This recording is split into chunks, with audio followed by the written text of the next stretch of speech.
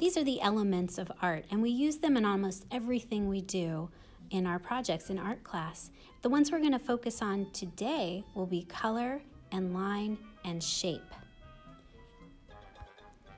And these are the principles of art. We're going to focus on pattern and movement and variety today.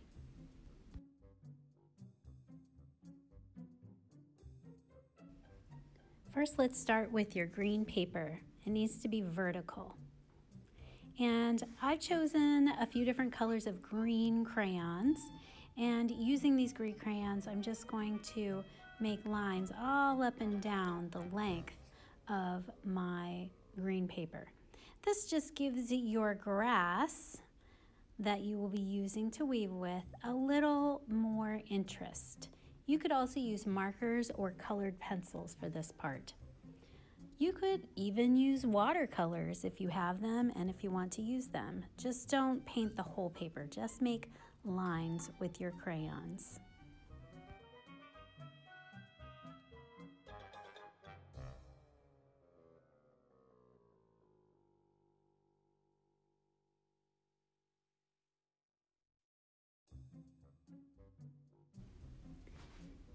All right, so we have our grass drawn. And what we're going to be doing is using our 2 fingers to make a measurement for where we're going to cut our green paper to create grass. So I'm just using 2 fingers, and then on the other side making a mark with my pencil along the top of my paper, just like that.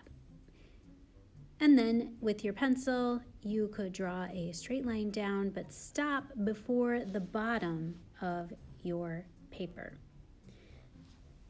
Do that all the way across. Make sure you stop before the bottom of the paper.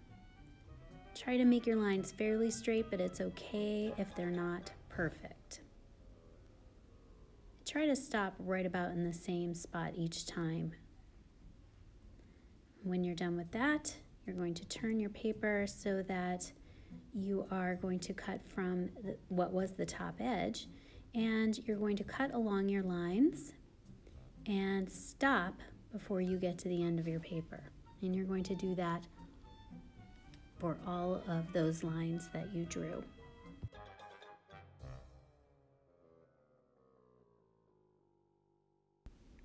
All right, so we have all of our lines cut, and it's still connected at this edge, but this edge is a little plain. So what we're going to do is make these look more like blades of grass. And if the blades of grass haven't been cut by a lawnmower, they have points. So I'm just using my scissors to cut points on the ends of each of the blades of grass.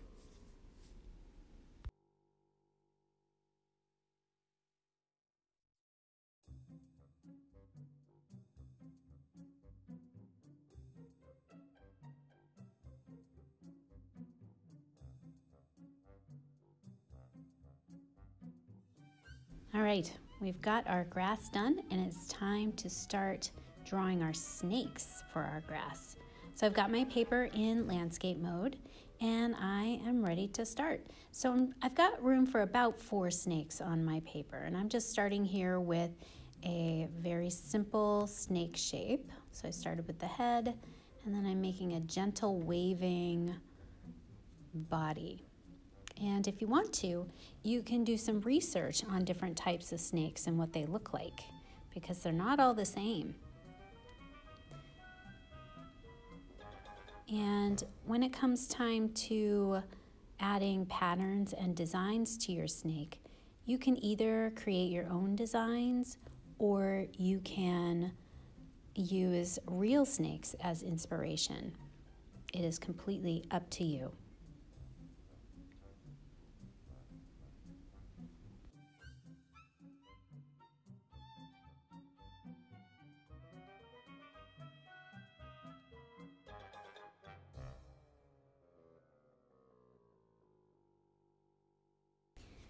And now I'm just beginning to add some details. So I'm going to start with the snake tongues. If you want to have the snake's tongues peeking out, or sticking out, you can do that. You don't have to. I am because it adds more interest. And I did a couple of different types of tongues there. And then I'm going to just add simple eyes. They're going to look a little bit cartoony here. You can make yours realistic, little nostrils. And do that for each one of your snakes. Mine are all going to be unique, so they're going to be looking in different directions.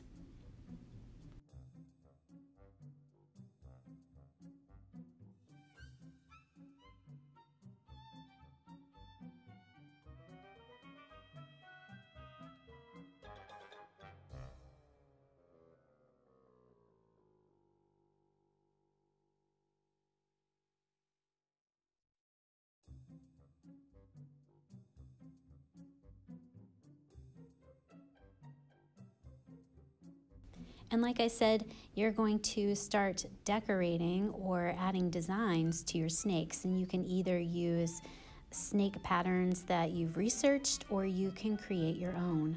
I just created my own. Kept it pretty simple here. Remember, you're going to have to color these, so the more intricate your designs are, the more intricate your coloring will be.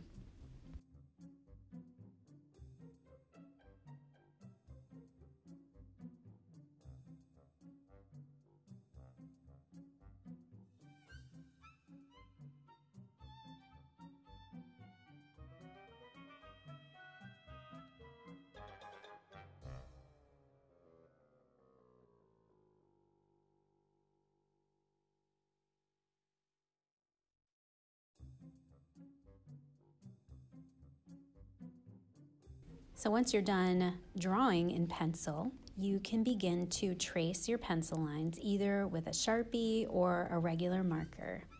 I happen to have a Sharpie, and I'm just going to very simply trace all of my pencil lines.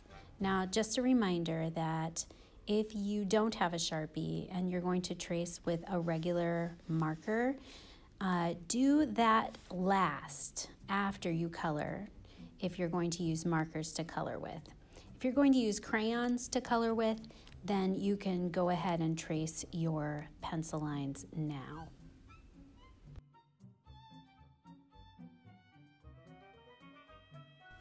All right, I have finished and I'm ready to begin coloring. I've got my crayons and my markers. I'm actually going to use both to color with today. You can use realistic colors from snakes that you've researched, or you can use your own colors. They can be totally fantastic and unrealistic if that is what you choose. I'm going to use pretty fantastic colors here.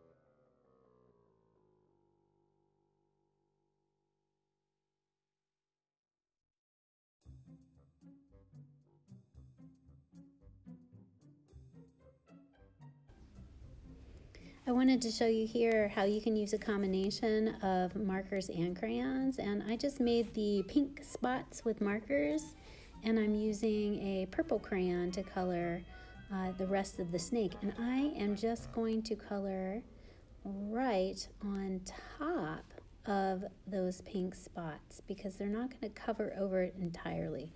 This makes coloring so much faster. So if you want to try this technique out, you can.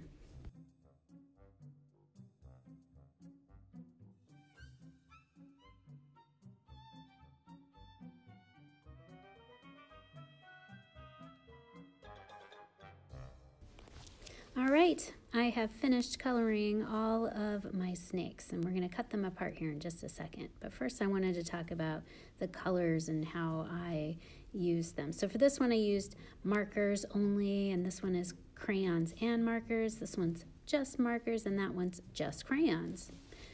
So to cut out your snakes, just roughly cut them apart like this. And here are my snakes all carefully cut out.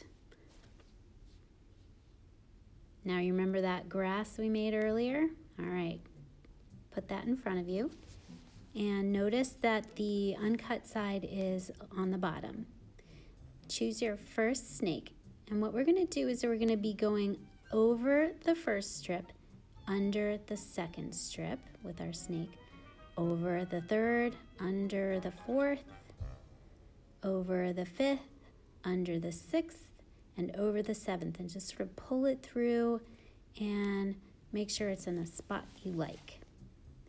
And then you can choose your second snake. Now this time, instead of doing the same pattern, we're going to do the opposite. So we went over the first strip, but this time we're going to go under the first strip. So under the first, over the second, under the third, over the fourth, under the fifth, over the sixth, and under the seventh. There. You can see how the pattern is different. And next, we're going to do the first row. I wanted to show you what happens when you do the same pattern as the row you just did. So I'm repeating that same pattern, but look, the snakes kind of overlap, and you don't want that. You want them to stay separate. So make sure that you change your pattern in every other row. So we're going to do it just like the first row. So we'll go over the first, under the second, over the third, under the fourth, over the fifth, under the sixth, over the seventh, just like the first one. So the next one will be like the second snake that we did. So we will go underneath, under the first, over the second, under the third, over the fourth, under the fifth, over the sixth, under the seventh. And now our snakes are going through the grass. And I'm just sort of arranging them so that they are separated a little bit. Now you want to try to hold them in place so they don't fall out. Now if you want to be able to move your snakes around, you can. But if you want to hold them in place, you're going to use a glue stick on each end. So I'm just lifting the tail, putting a little glue under, lifting the head, put a little glue under. I'm going to skip the second snake and do the third snake, like that. And that, stick that right down. Now I'm going to flip it over. So carefully flip it over. Oops, one of my snakes fell out. So I'm going to have to reweave it. So I have to remember what the pattern was that I did with that one. And redo it. And then for the back, in the top snake and the second snake, you just lift the head and stick it down from the back. There you go.